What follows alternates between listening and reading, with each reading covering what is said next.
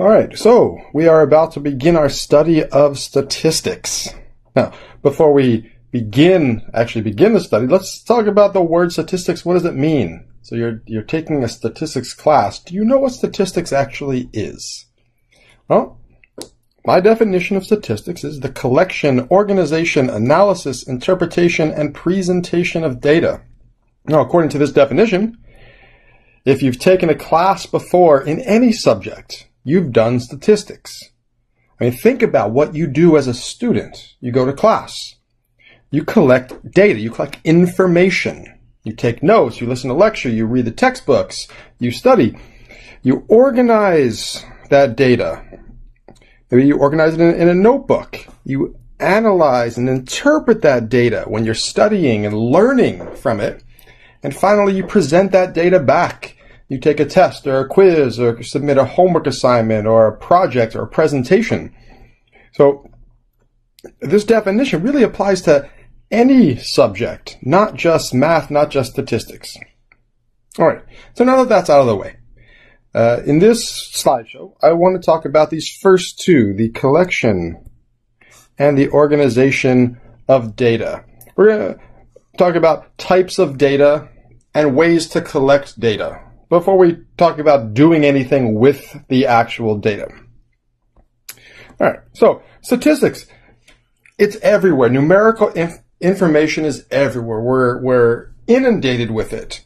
And an understanding of statistics allows us to make intelligent decisions, and it allows us to not be influenced or swayed by things like advertisement and just numbers that are thrown at us, politics, if you watch the news. So one of my main goals here is to convince you to question any numerical or statistical data or statements that you're exposed to. Yeah. So, if you cannot distinguish good from faulty reasoning or an understanding of data, you're vulnerable to manipulation. And this is important. You're vulnerable to manipulation. And a lot of times statistics is applied in such a way as it's meant to convince someone or some group of people of something, whether it's convince you to buy this product as opposed to a different product, or vote for this person as opposed to another person. There's usually a goal in mind. That goal is usually some type of influence. And statistics, an understanding of statistics, it allows you to react intelligently when you're exposed to this type of information. Now, there's a lot of statistical statements. I mean, there's no limit to the examples of statistical statements out there. 4 out of 5 dentists recommend Dentyne. Almost 85% of lung cancers in men and 45% in women are tobacco related. So this is a list of statistical or statements that are statistical in nature. And when I read these, a lot of questions come to mind. And so, for example, 4 out of 5 dentists recommend Dentyne. Maybe that's true. Maybe not. The questions that I have were, who collected this data? Was it an employee of the Dentyne company? Who did they survey? Did they survey only dentists that chew gum? And they say, maybe, if you chew gum, what type do you recommend? If not, you're not part of our study. Did they survey different ages? So young dentists, old dentists. Dentists who started practicing before all of these like good for your teeth type gums came out, maybe they're a little less likely to recommend chewing any gum. So there's a lot of questions that you could ask for any statistical statement that you are exposed to. All right. So these claims on the previous slide, all statistical in nature. The one thing that you could see, though, is that these apply to so many different aspects of life, not just academically, but financially, politically, and just all different aspects of life. There's always something statistical that can be said or applied. And like I said, to be an intelligent consumer of information or statistics, your first reflex must be to question the statistics that you encounter. The British Prime Minister Benjamin Disraeli famously said there are three kinds of lies: lies, damn lies, and statistics. Now, in in the area of statistics, there is a very sort of fine line between lying, which, for example, in the context of, let's say, advertising, lying is illegal. A company gets sued or fined for lying. But manipulating, that's maybe unethical, but can be done without breaking any laws. All right, so let's talk about the topic of statistics in general. There's basically three main topics that we discuss, we talk about when we're studying statistics. And that's descriptive statistics, probability, and inferential statistics. So basically, descriptive statistics deals with the past. Probability theory deals with the present. And inferential statistics deals with the future. So we're basically using information about things that have already happened to predict things that haven't happened yet. Now, for example, let's say you own a small business and you want to hire some extra help for the holiday season in December. Well, how many extra workers do you hire? Well, it shouldn't be a random decision, right? I mean, if you hire too many people, you're wasting money. If you hire too few people, your customers will be unsatisfied and maybe not come back, and you're losing money. So you want to make that decision intelligently and based on data, previous years, how the economy is doing, shopping habits, things like this. So an overview of statistics. And so in this class, we'll be talking about descriptive statistics first for the first 3 or so chapters. Then we'll switch over to probability for a few chapters, and then we'll move into inferential statistics.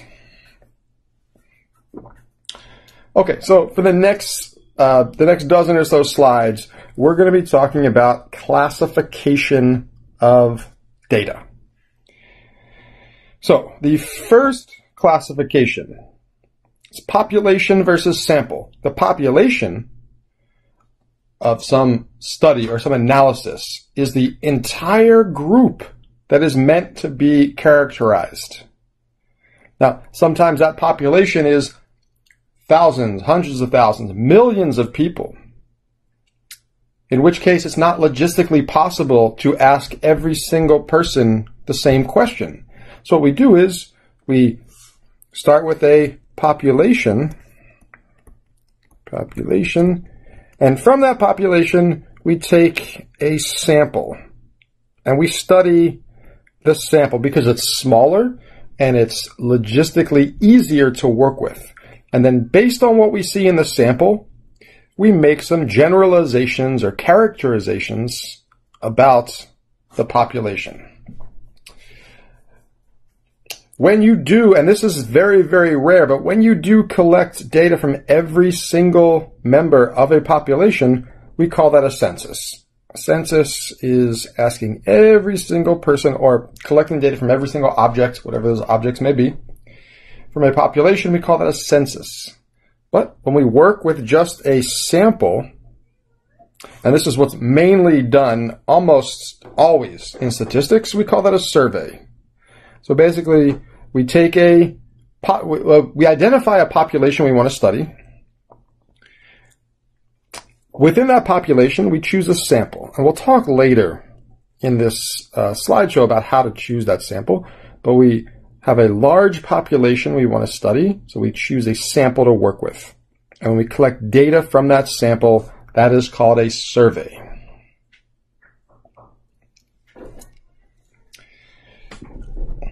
Now, coming from a population,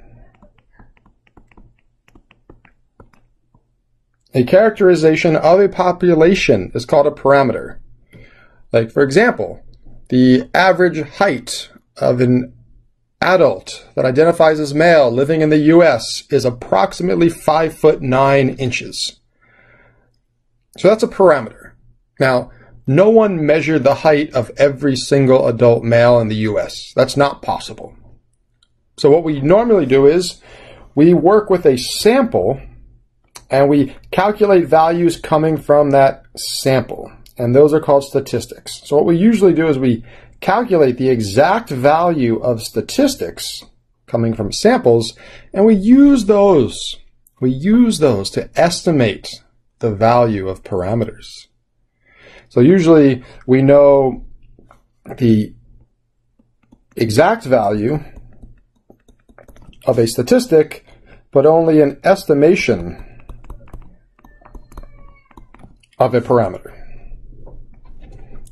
All right, so this first classification of data, so let me go back one slide, population versus sample, and within that topic of populations, a census is collecting information from a population, and a parameter is a characteristic of a population. So we choose a population, we select a sample, collect data from that sample, calculate sample statistics. When we use the word calculate, that means exact values.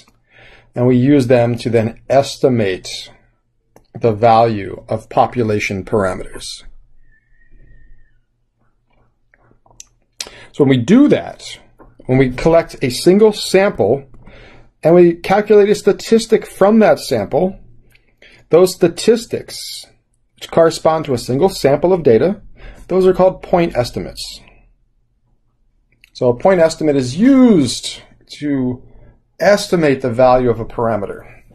Now, how could you increase the accuracy of a point estimate? Well, there's a couple of ways. Most notably, though, we can collect more sample data. The more data we have, the better our estimates are of the population parameters.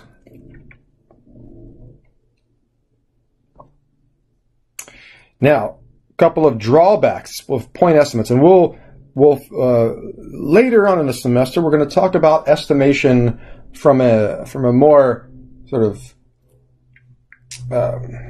inferential standpoint. But in the beginning, when we're just talking about sample statistics, which are point estimates, well, there's a couple of drawbacks. How accurate is a point estimate? Well, so let's say I wanted to find the average number of parking tickets one of my students gets per year. So I ask a class, maybe 25 students. And I ask each person the same question: how many parking tickets did you get in the last year? And I get an average of 3.2. All right. Now, what if I ask another class the same question, average it out, and I get 3.6? Which is a better estimate, 3.2 or 3.6? Well, the problem is we don't know. We can't know how accurate a point estimate is, and we can't compare the accuracy of 2-point estimates. It's a good starting point. It has value. It just can't be the end-all of your analysis. Point estimates are a good starting point of a statistical estimation of a parameter.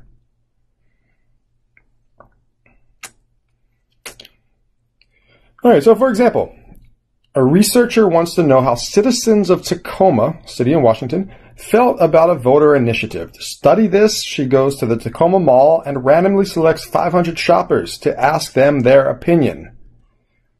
60% indicate they are in support of the initiative. So basically, you're asking a yes-no question. 500 people, do you support this, yes or no? And so this is saying 60% say yes. They support the initiative. Now, what is the sample and what is the population? Well, it's sometimes not as clear as it may initially seem. So it looks like the sample is those 500 shoppers that were asked a question. We have specific responses from those specific 500 people. All right. Now, what's the population? Well, is it everyone living in Tacoma? I don't think so. Because this question doesn't apply to anyone who is either not a registered voter or who is under the age of 18. So in this case, the population is only the voters, only the registered voters in the city of Tacoma. And since that 60% applies to a sample of 500 people, that 60% is a statistic.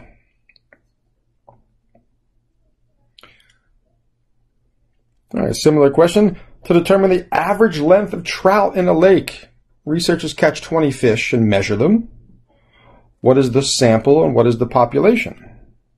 The sample is usually a little bit more obvious. In this case, the sample is the 20 fish. 20 fish were caught and measured. Data was collected from those 20 fish. So that's our sample. Oh, what is the population? Well, again, since all the fish were caught in one specific lake, we can't make a generalization about all trout.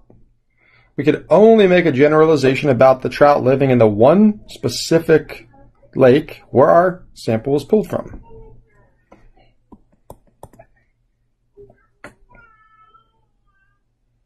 All right, so that's populations versus samples. Classification number 2 in terms of types of data. Quantitative versus qualitative data.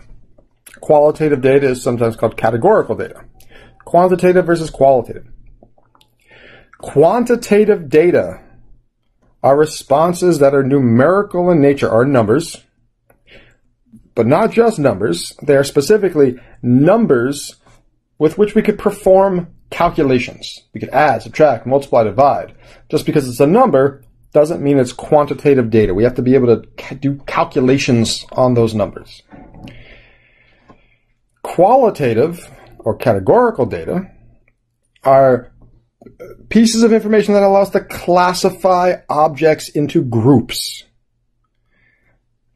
All right, so this is a very important distinction. Later on in the semester, we're going to have one whole chapter on quantitative data and one whole chapter on qualitative data, if we get that far. So, for example, we conduct a survey of students in a math class about the last movie each of them have seen. 3 questions. So each person, I ask 3 questions. Question number 1, what type of movie was it? Drama, comedy, action, romance, etc.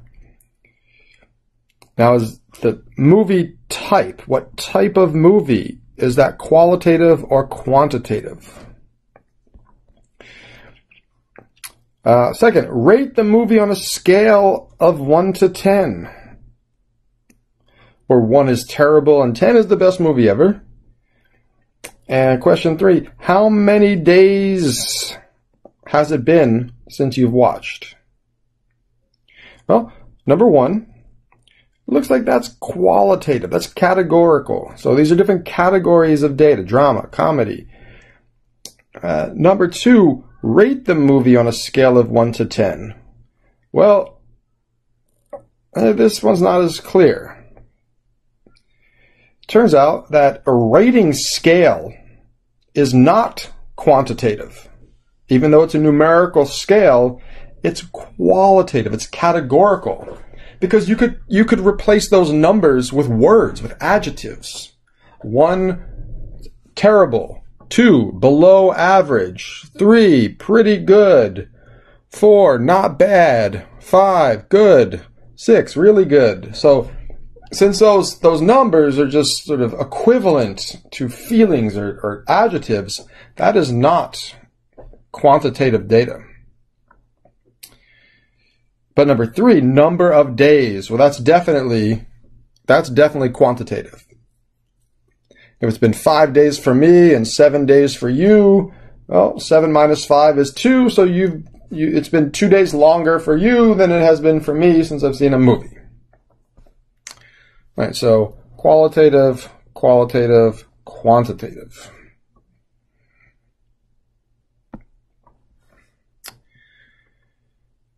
It's not always entirely clear. As another example, zip codes. I ask a group of people, what is the zip code where you live? Is this qualitative or quantitative?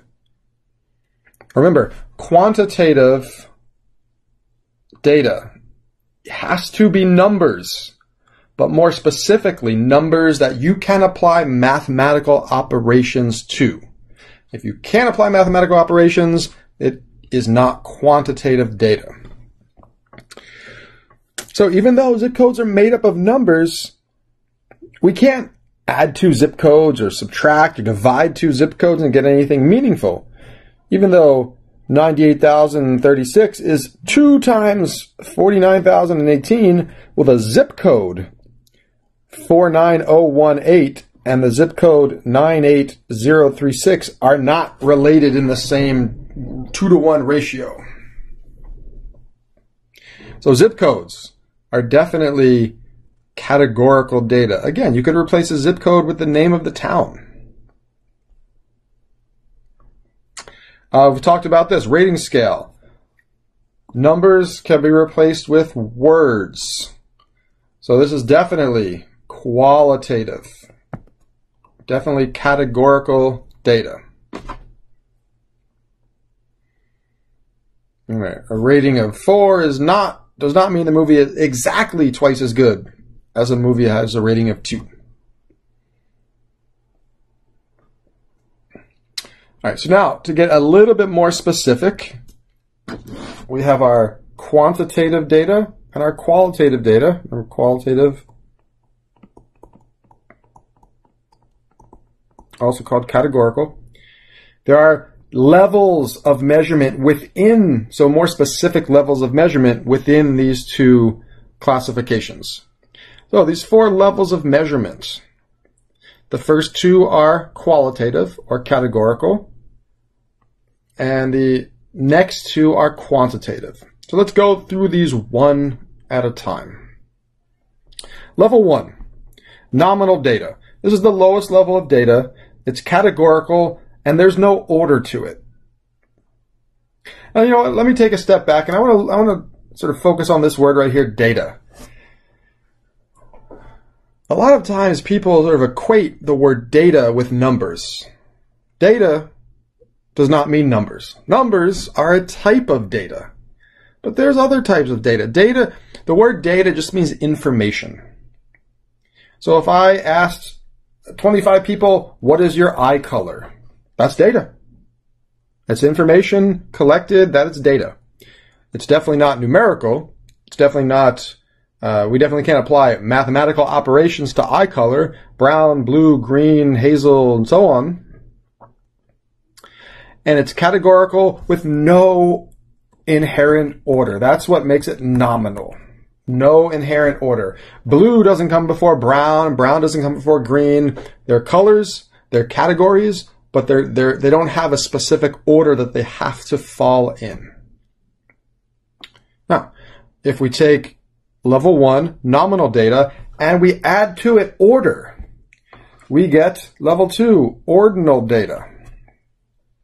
So these are categories that do have a specific order. For example, final grades. Those aren't numbers, those are letters. But they have an order. A comes before B, B comes before C, and so on. So categories that do have inherent order, those are at the ordinal level of measurement. Level 3 is the interval level. So now we're dealing with quantitative data. So ordinal data, that is quantitative or numerical data, where addition and subtraction makes sense. but multiplication and division do not. Now that's not very straightforward. So we're going to have to sort of dive a little bit deeper into that sort of classification, which we'll do in a couple of slides. So if we take level 3, the interval level of data, and we include multiplication and division, we get level 4, which is the ratio level. So we have nominal, ordinal, interval, and ratio. The first two are quantitative. The first two are qualitative or categorical, and levels 3 and 4 are quantitative. Now, what makes a distinction between interval and ratio? So, like the distinction up here between nominal and ordinal, that's a lot more clear. Either it has order or it doesn't. With the intervals or ratio levels, that's not usually as clear. And I think the best way to make the distinction is this. Ratio data has a smallest number or a first number starting point. So quantitative data with no starting point is interval. Quantitative data with a starting point is ratio. So for example, temperature is not at the ratio level because multiplication doesn't make sense. So for example, 80 degrees and 40 degrees. Well, 80 degrees is not twice as hot as 40 degrees. Absolutely not. Even though 2 times 40 equals 80, but 80 degrees and 40 degrees are not at a 2-to-1 ratio, or 80 degrees is not 2 times 40 degrees. And you could see that. You could see that easily by converting Fahrenheit to Celsius. So in Fahrenheit, you have 80 and 40, and 80 is twice 40. But when you convert to Celsius, 80 degrees Fahrenheit becomes 27 degrees Celsius. 40 degrees Fahrenheit becomes 4 degrees Celsius. And 27 is not 2 times 4. But 80 degrees Fahrenheit, 27 degrees Celsius, they mean the same thing. Height, on the other hand, is at the ratio level. Because 80 inches is twice as tall as 40 inches. And also, height has a smallest number. There is nothing below 0. A height of 0 is as small as it gets. You cannot have a negative height.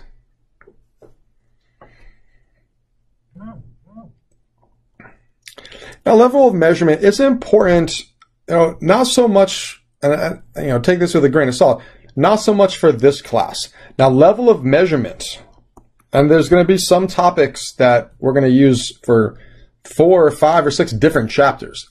Level of measurement, it exists here in chapter 1. We'll see it in chapter 1, and we're not going to see it again for the rest of this course. So just keep that in mind. There's going to be, and I'll try to point out the topics that are of the most importance in terms of things we're going to be using over and over again.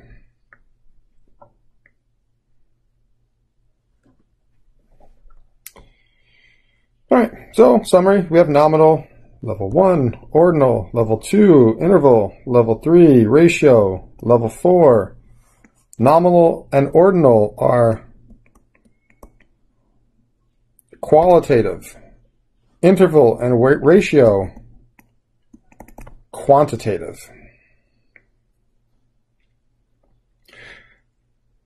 Okay, another classification of data, discrete versus continuous. Now again, this is going to be important moving forward in our study of statistics. Later chapters, we're definitely going to be talking about discrete data. We deal with that one way. And continuous data, we deal with that another way. Discrete data arises from a counting process. Continuous data you cannot count. You can only measure. So for example, number of chairs in a room. So basically, the way I make the distinction between these two, discrete and continuous, is discrete data has a next number. You pick, if your data is discrete, you pick one number at random, there is a well-defined next number. So for example, number of chairs. After 16 chairs, has to come 17. After 37 chairs, has to come 38. But when we think about liquid, amount of Pepsi in a bottle, well, what's the next amount of liquid after 16 ounces? Well, it's not 17 ounces.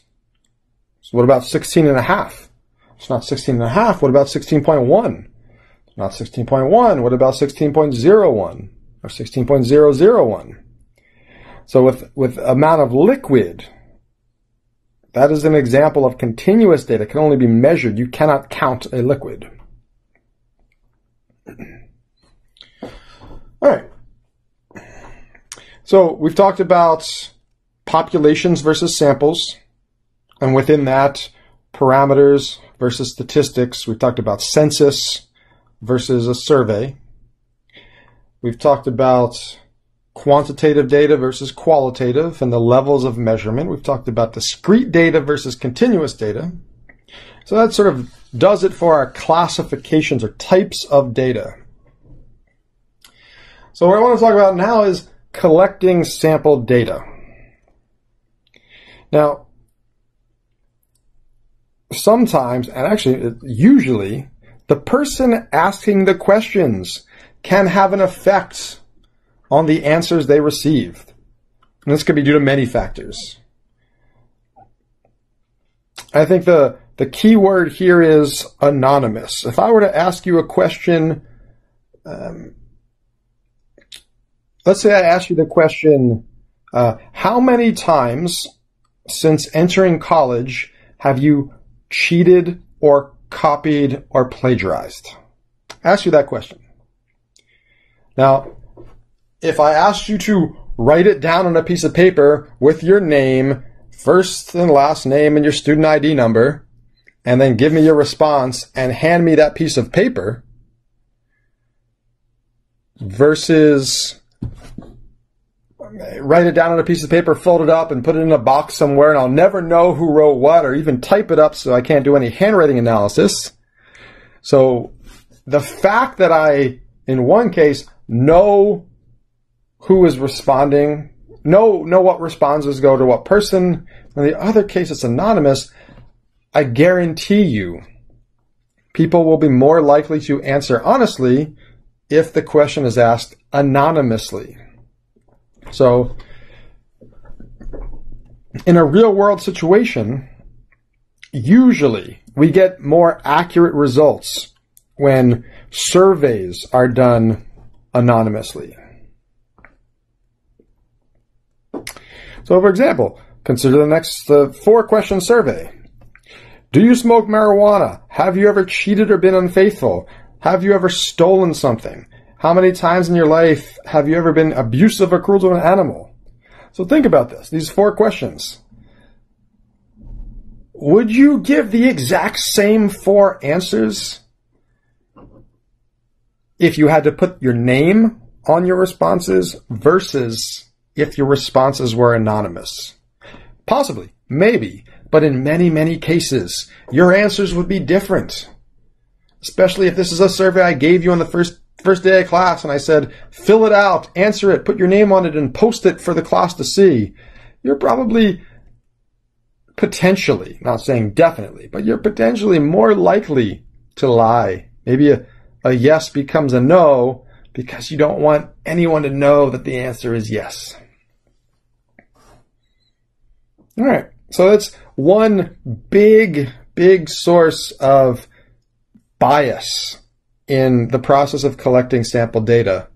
And it usually comes down to,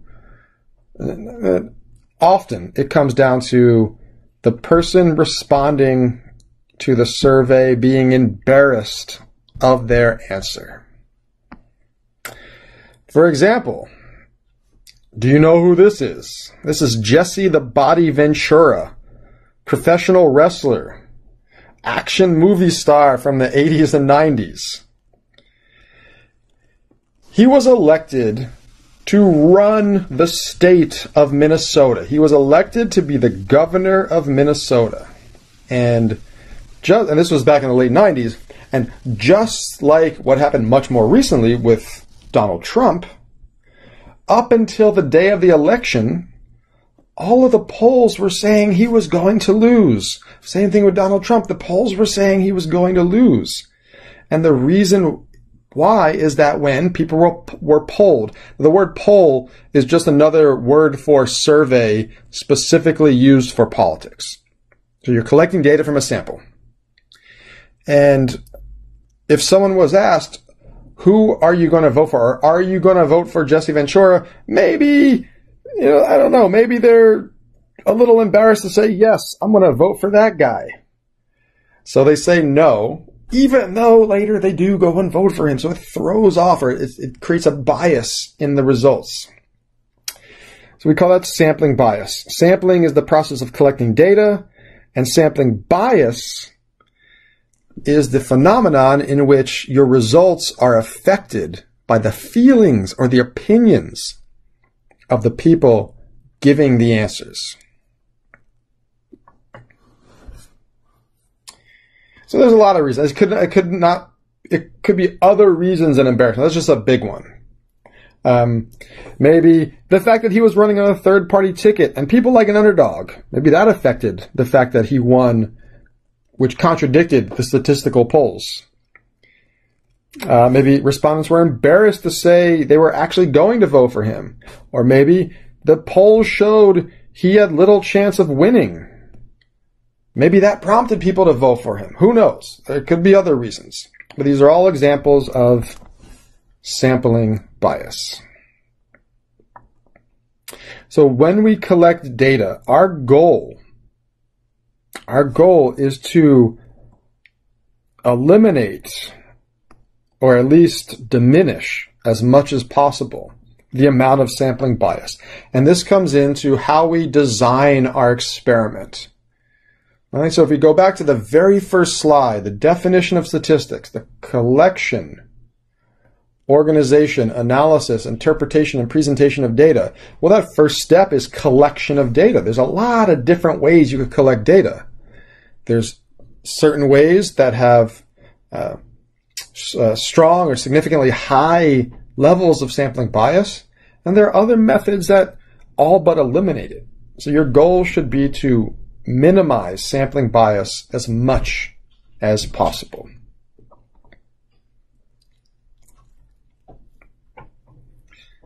Now the sampling method, and we'll talk about sampling methods in the next slideshow, but the sampling method is biased.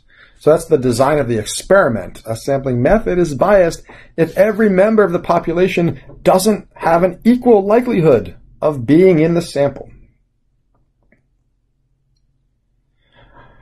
So let's say, for example, I wanted to survey citizens of Boston. And going back to parking tickets, I want to know how many parking tickets on average do you get each year? And since I don't have a car, I take the T. So I take the T, I take the subway. If you're not familiar with Boston, I take the train. I get off at a train station or at a T stop. I stand outside the station and I ask 100 people, how many tickets have you gotten in the past year? Then I go to take a train to another station, stand outside that station, ask another 100 people, how many parking tickets have you gotten in the last year? Well, that is a biased method of sampling because the people who take the subway are more likely to not have a car, so they're less likely to get a ticket, but they're more likely to be part of my study because I'm only asking people right outside the train station. So people who drive every day or drive into the city, they're not likely to be right outside of a train station, so they're less likely to be part of my study. Ergo, that sampling method is considered biased. So we want to sort of eliminate that sampling bias as much as possible. And there's a number of ways we do this, and we'll talk about a number of different ways. Voluntary responses, people responding to surveys, they often have a larger degree of sampling bias. So we'll talk about experiments versus observational studies and a couple of other things later on.